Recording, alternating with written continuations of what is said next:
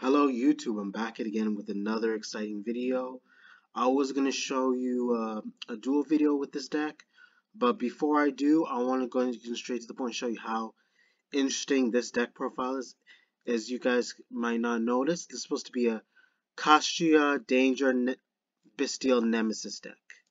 So let me rephrase that. It's a Kashtira Bystial Nemesis deck. So let us proceed.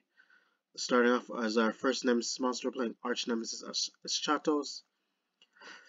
I wouldn't really consider playing Protoss. It doesn't really matter if Protoss banned or not. But not only because he's a beat stick, sure, he requires he requires three monsters of different types to special summon from your field and or graveyard. But he is easily searchable with cards like Magnamut as well as Flag, so he's a must-have. And not only that, if you once you declare a certain type, not only are all monsters of that type destroyed, and this card's not affected, neither player can special monsters of that type until the end of next turn. And we're going to be going into our Bystial cards, which are Bystial Juice Worm.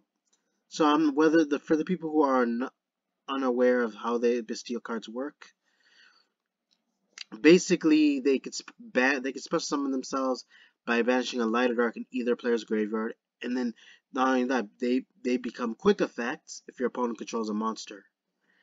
And Juice Worm's main is an important card because it's not something you max out on, but it's easily searchable with Magnamut, which I'll be showing you casing guys. But when he's sent from the field to the graveyard, you can target one special summon monster opponent controls and send it to the graveyard. So this definitely helps whether you're trying to link summon and use this card to go into the extra deck. So anything that you can link summon off using this card is always guaranteed to target one special summon monster your opponent controls, destroy it. Because you are benefiting by link summoning with this card. Because it opens up a lot of plays as well as you get to make the most out of this card's ability. Is the reason why you main one copy. And we're maxing out obviously 3 Bystial Magnum Hut. Sorry for the pronunciation, it's Magnum Hut. What makes this card the key piece of Bystials, and the most important one, is that when it's special summoned, during the end phase, you can add one dragon type monster from deck or graveyard to hand except itself. Some people are suggesting to play the Lubellion, but I don't personally think he is mandatory. It's only for, I feel like if it's only playing pure Bystial, if anything, it just makes the deck more cloggy and you want to keep your deck at 40, so Lubellion is not that mandatory depending what you're after. Unless you're trying to set up your Bystial spells like that have brand in its name that are continuous, then maybe yes. But overall, this card you have to play it through because you're always guaranteed a search. But although it's until the end phase, it's the fact that in itself it becomes a quick effect. So you could summon this during your opponent's turn when your turn hasn't started, and it can pretty much give you the upper hand by helping you going second. So you can be able to set up your link spam, as well as having an additional card in hand, as well as having a free special summon on the field. So for big danger monster, we're going to Bigfoot. I'm not playing Thunderbird. I think it's the least useful. The reason why we're going to Bigfoot because he has the biggest attack stat. On top of that, like if he's discarded by card effect, but how the dangers work, obviously, I'm sure most people should be aware, is that you reveal them to your opponent from your hand. Your opponent chooses one random card from your hand. If they discard a danger, their effects will activate. If not, if they discard a random card, you discard the random card you special summon and you draw one card. So for Bigfoot, the reason why he's the most useful, though obviously you don't want to go be unlucky, is that if he's discarded, you could target one face-up card your opponent controls, destroy it. So you could still match to activate the second one, as long as you match special summon the first one. So how it works, but it depends depending how you feel.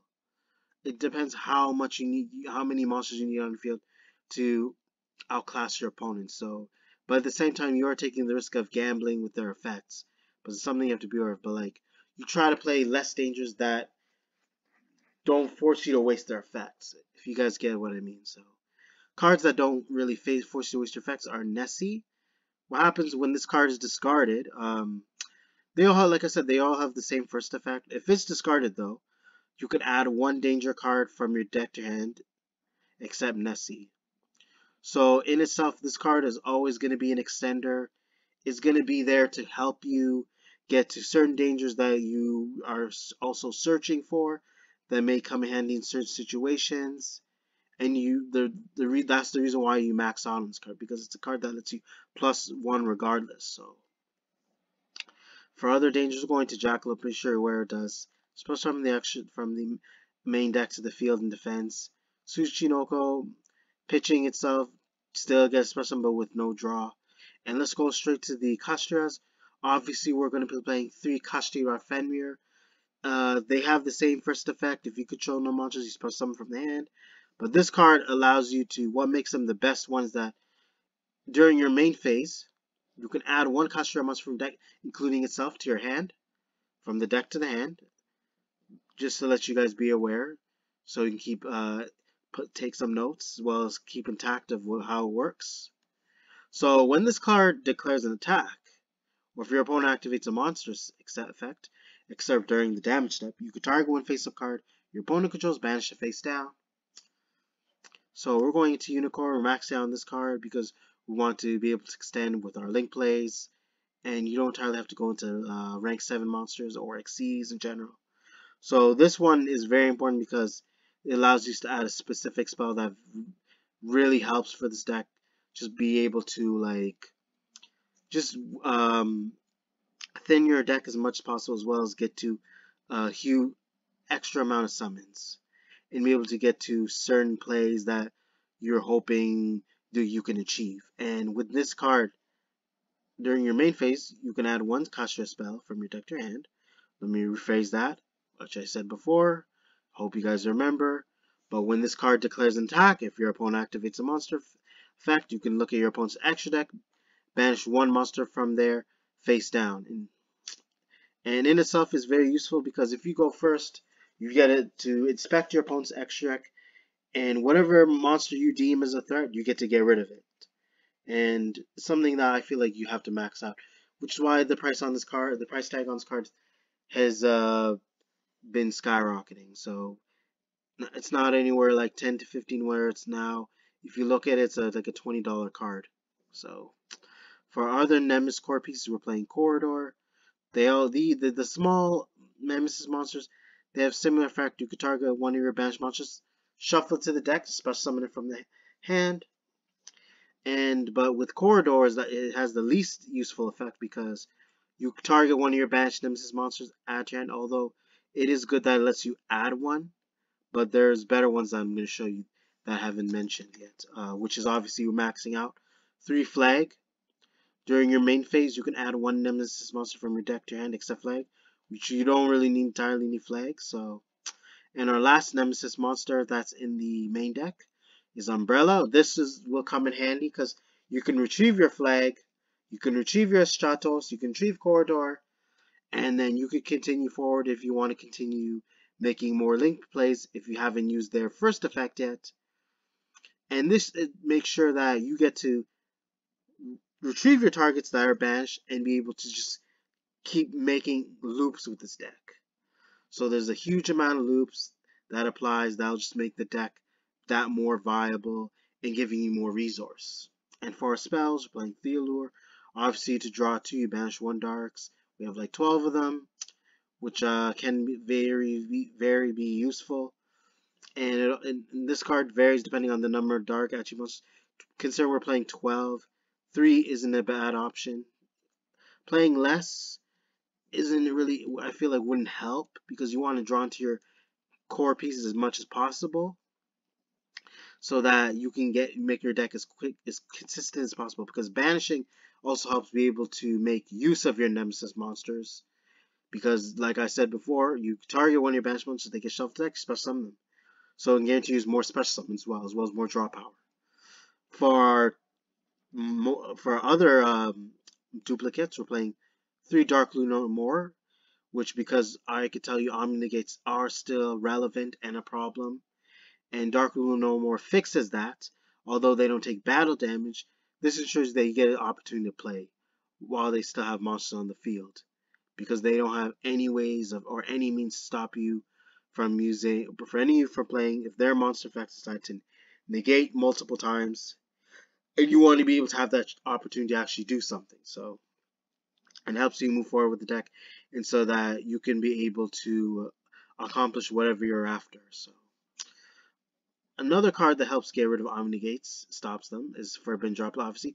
Although this requires to send cards, what helps that they won't be, not only will they not take, they may not take, the thing is they don't take battle damage. You send a card from your hand or field to the grave. You select one monster. It's not, let's just say, you be aware, guys, it's not targeting. You select that many monsters up to the number of cards that were sent to the grave by this effect. Their effects are negated on top of their attack is halved, and your opponent cannot respond using cards depending on the card types that you send, whether it's monster, spell, or trap. And for our final Kashtira card, which is just our continuous spell, is Kashtira Birth, allowing us to normal summon level 7 monsters without tributing, which also includes Nessie, even though it's not a Kashtira monster. If your opponent activates a spell card or effect while you control a Kashtira monster, you could target 3 cards in your opponent's graveyard, banish them face down, and I forgot to mention the middle effect where during your main phase you can special summon one of your non-XP Kashtira monsters that is either banished or in your graveyard. And the reason why it's useful because if your opponent decides to banish Kashtiras and they think it's enough to stop them, they're going to have to guess again, whereas once Birth is in play, you can simultaneously retrieve them, and it's a never-ending session with these cards. So you have never-ending Fenrirs, unicorns, they could be that do what they that are capable of just helping get rid of cards, whether it's on the field or in the extra deck, and helping you manage to retaliate. And for 1-off spells, Monster Reborn, and obviously we're maxed out 3 triple tactics talents. In case your opponent decides to hand trap you, this allows you to be able to draw 2 cards, take control of 1 monster your opponent controls. But look at your opponent's hand, shuffle, choose 1, shuffle to the deck. And I always feel like this deck is going to be hand trapped, so I feel it is important to max out on this card. So whatever they try to do, you can at least be able to draw 2 cards. You can get something out of it, because you want to find ways of like countering any cards you are sure of that just basically have been very prevalent, as well as helping you commit to your board, and cards that just interfere with your plays, because it is most likely guaranteed that it's going to happen during your turn while your opponent decides to activate monster effects during your turn. So you got to be highly cautious of it. So sometimes it is important whether it's a brick or not.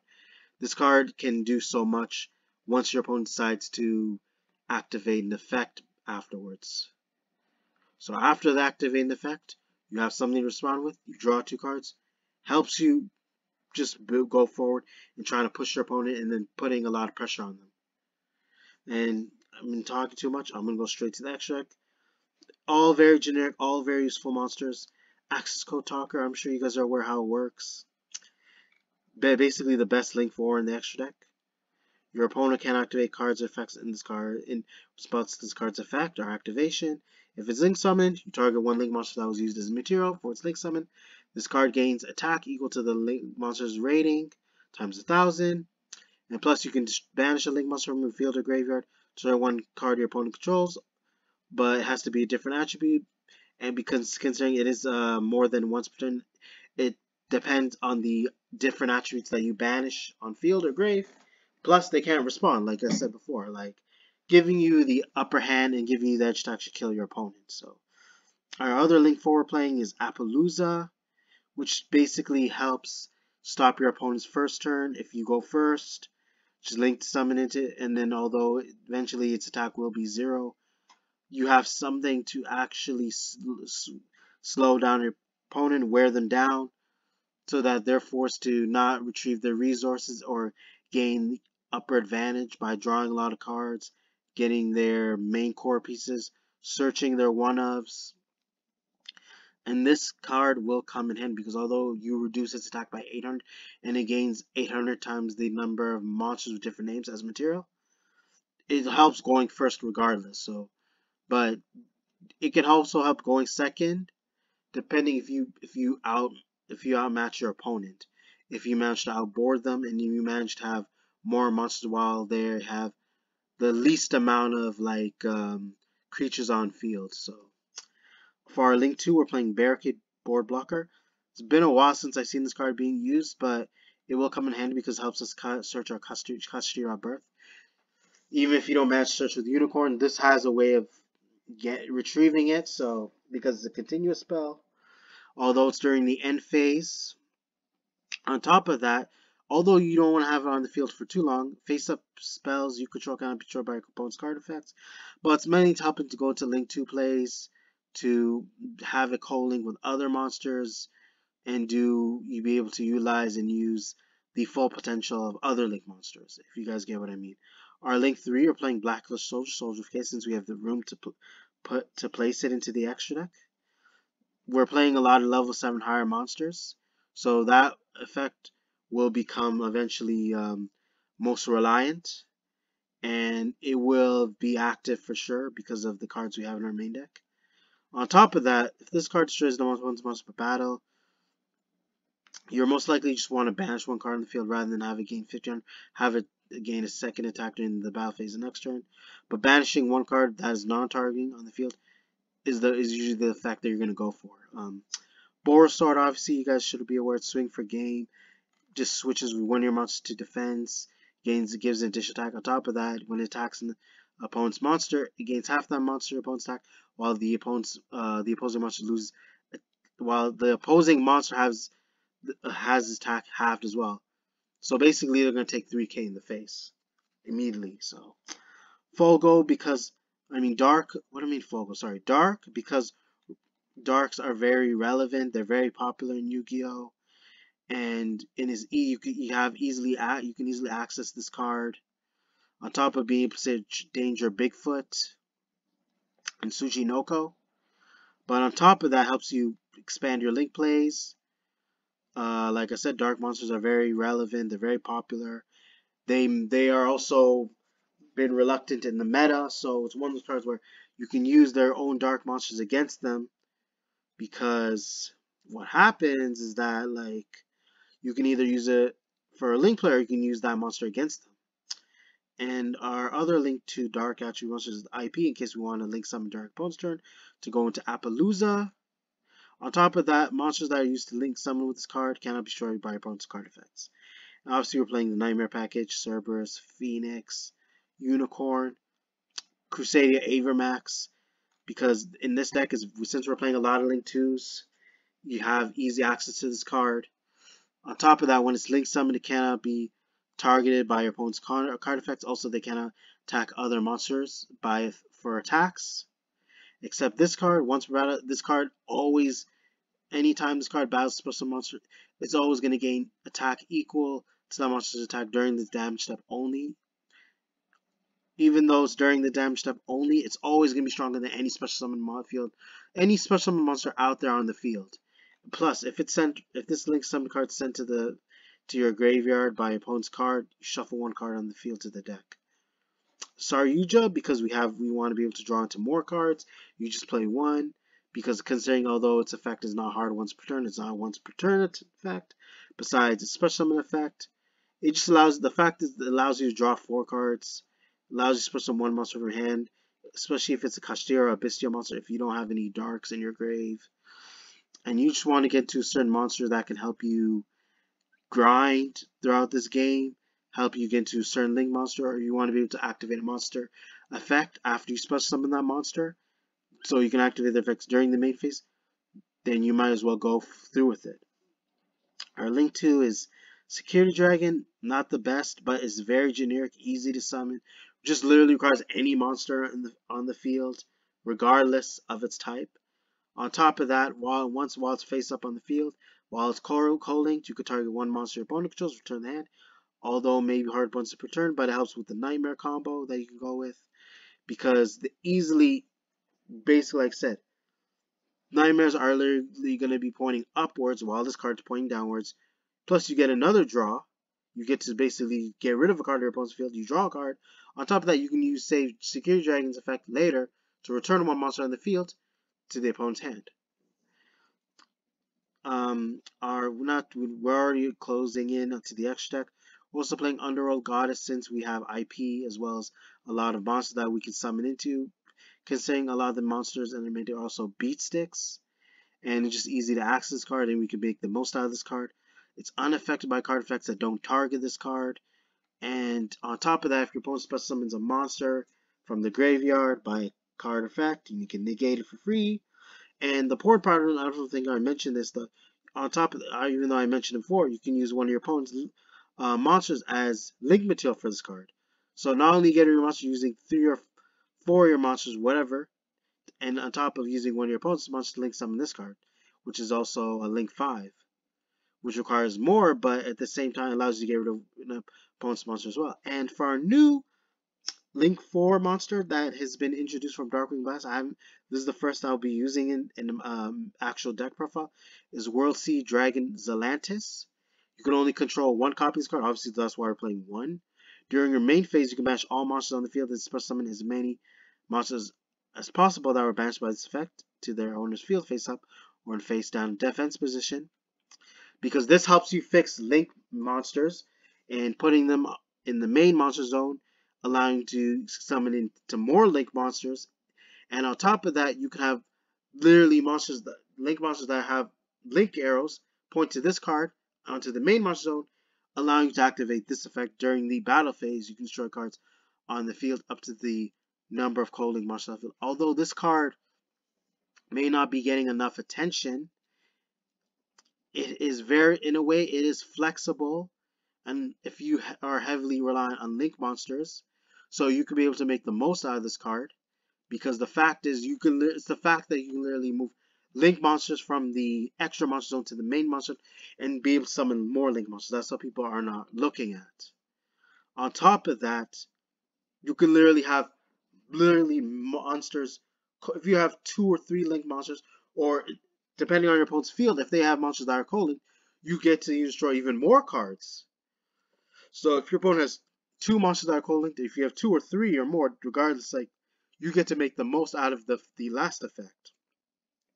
So overall, it's not a bad card. It's just that because there's so many link 4s that this card got overshadowed. But if you're playing in a heavy link spam deck, you might as well include it, especially have the space to afford to actually use this card. But again, I hope you guys enjoyed the video. Be sure to check upcoming content later future. There will eventually be a dual video coming soon to you in the future regarding this deck. But again, I hope you guys enjoy the video. Be sure to check your notifications, comment, like, subscribe. Thank you.